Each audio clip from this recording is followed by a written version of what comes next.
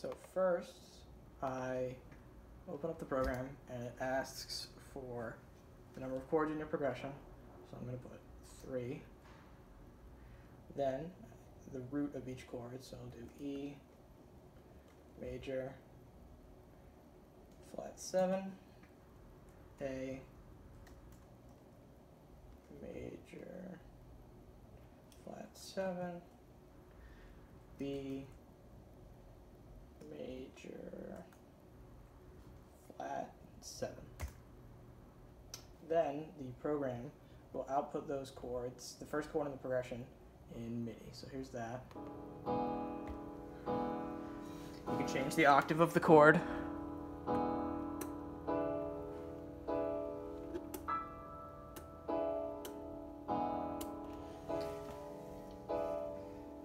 And then you use the left and right foot switch to trigger the previous or next chord in the progression.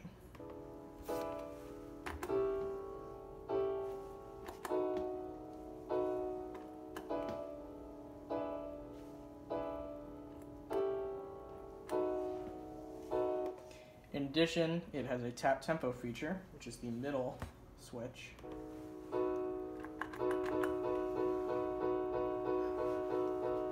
So this program allows you to put in whatever chords you want and then play over them.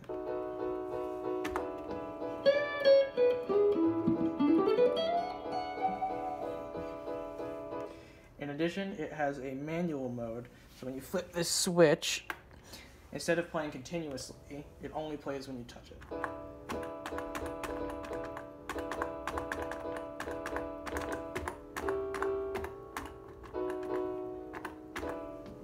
Lastly, it has a pitch detection as well as a processing program that runs in tandem.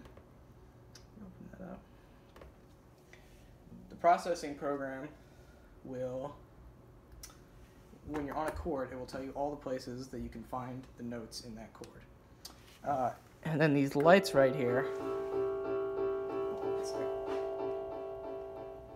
the lights alert you if you've played a note in the chord or if you played a wrong note. So if I play, let's see, if I play this D, it should light up blue because it's a correct note.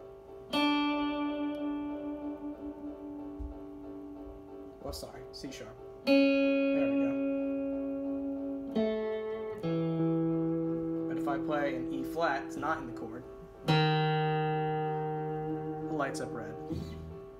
And that's pretty much it. It's designed to be a tool to teach guitar players how to improvise over chords. It gives them direct feedback, and it's pretty simple. So, yep, that's it.